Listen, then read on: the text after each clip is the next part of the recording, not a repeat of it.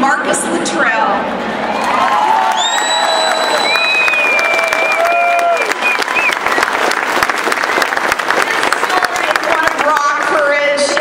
Overwhelming odds. It's also a story of America's enduring quest for justice. Remember, we went to Afghanistan seeking justice for those who were killed without mercy by evil men on September 11th. Right.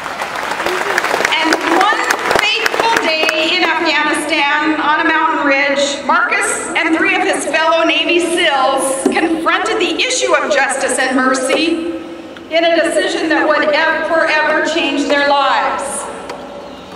They were on a mission to hunt down a high-level Taliban leader, but they were faced with a terrible dilemma when some men, herding goats, stumbled upon their position, and they couldn't tell if these men were friend or foe. So the question was, what to do with them? Should they kill them, or should they let them go, perhaps risking, though, or compromising their mission? They took a vote. They chose mercy over self-preservation. They set their prisoners free. The vote said it was the humane thing to do, it was the American thing to do, but it sealed their fate. Because within hours, over 100 Taliban forces arrived on the scene. They battled the 4 Navy SEALs throughout the surrounding hills.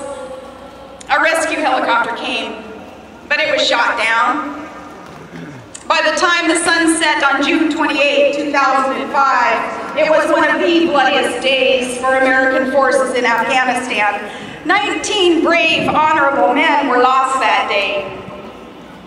Marcus was the sole survivor, alone, stranded, badly wounded. He limped and crawled for miles along that mountainside. What happened next is a testament to the words, "Blessed are the merciful, for they shall be shown mercy." Marcus and his team showed mercy in letting their prisoners free, and later he was shown mercy by Afghan villagers who honored an ancient custom of providing hospitality to any stranger who would ask for it. They took him in, they cared for him, refused to hand him over to the Taliban. They got him back safely to our forces. Marcus's story teaches us that even on the worst battlefield, against the most brutal enemy, we adhere to our principles. This American love of justice and mercy is what makes us a force for good in this world. Marcus is a testament to that. Please join me in honoring U.S. Navy SEAL Beck.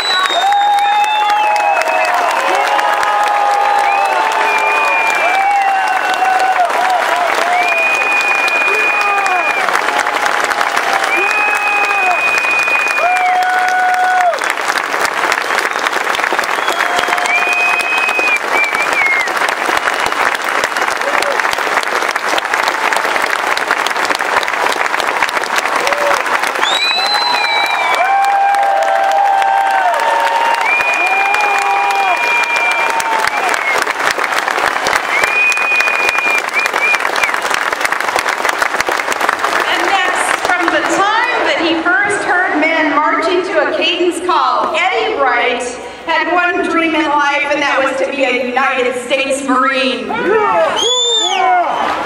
as a Marine serving in Iraq, his company was ambushed in Fallujah. He was knocked out when a rocket-propelled grenade hit his Humvee.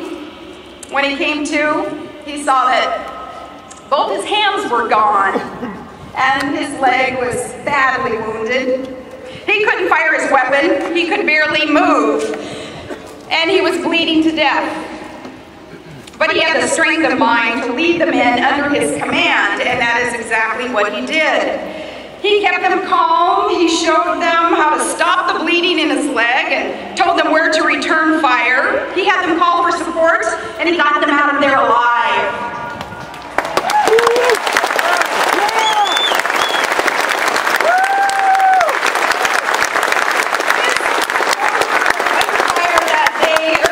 The Bronze Star with Valor device. But if you ask him, what did you get it for? He'll tell you, just for doing my job. After a long recovery, Eddie continued to serve as a martial arts instructor. He resigned from his beloved Marine Corps a few years ago, but he still lives by the motto, once